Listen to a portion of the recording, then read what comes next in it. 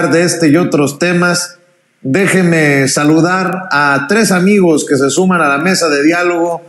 Saludo primero al querido Kurt Hackbarth, escritor, periodista y gran amigo de Sin Censura. Kurt, ¿cómo estás? Muy buenas tardes.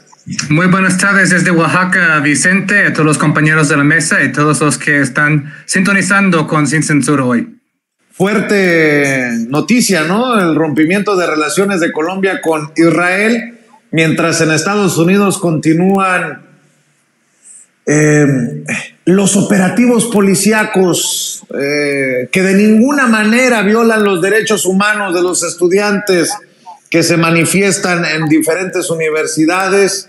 Vaya caso el de Estados Unidos, el gran defensor de los derechos humanos por el mundo, pero hacia su casa, total oscuridad, querido Kurt. Sí, exactamente como habrás leído en el periódico Reforma. Oh, no, resulta que Reforma no está reportando sobre eso, ¿no? Entonces la tarea es nuestra de estarles informando. Justo ayer en Estados Unidos, 30 de abril, pues hubo una escalada muy importante en la situación de las protestas, de las manifestaciones de los universitarios a lo largo del país. En primer lugar, hubo un desalojo violento en la Universidad de Colombia. Colombia, podemos llamarlo la zona cero de las protestas, porque este fue el primer plantón instalado por los estudiantes, que fue desalojado hace un par de semanas. Los estudiantes volvieron a ocupar y se les unieron los profesores. Anoche, pueden ver los videos en mi Twitter, llegó una caravana de policías militarizadas en sus patrullas, una como tipo tanqueta con una grúa, por medio de la cual los policías entraron en el edificio que los estudiantes estaban ocupando, pues pateándolos, bajándolos, tumbándolos por la escalera. Al mismo tiempo, hubo represión en City College of New York, que es otro campus ahí en la misma ciudad.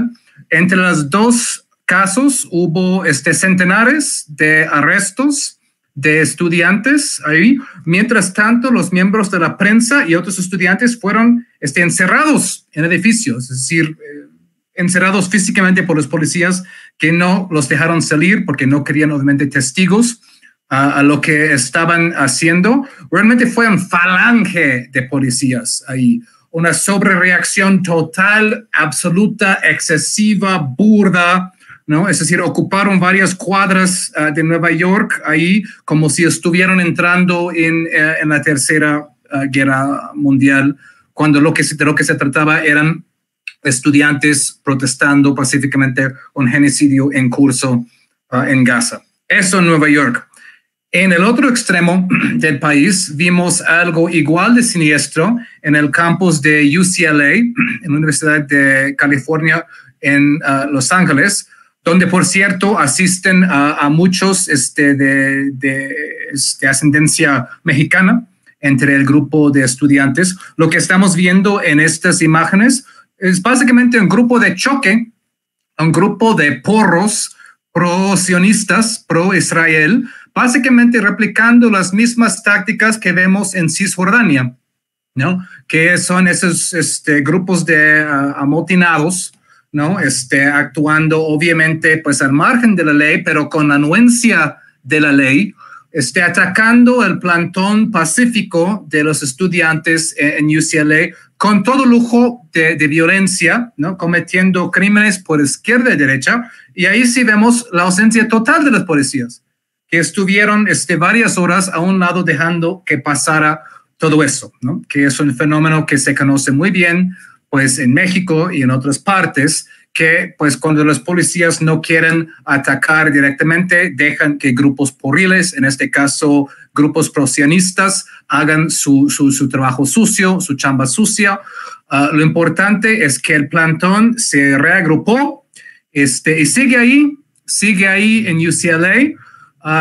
Hoy en la mañana en la Universidad de Fordham, que también está en Nueva York, estudiantes ocuparon un edificio ahí. Es decir, reacción por parte de los policías de estar reprimiendo a plantones, desalojando, pues solo está conduciendo a una escalada de las protestas que ahora está, pues estamos viendo tomas de edificios en diferentes campos. Entonces, la situación ahora, y es dentro de este contexto, ¿no?, donde vemos que Estados Unidos está importando el tipo de violencia, ¿no?, en Medio Oriente, que Gustavo Petro pues anunció lo que anunció, que Colombia va a romper relaciones. Pues estemos al pendiente, sé que lo estás, mi querido.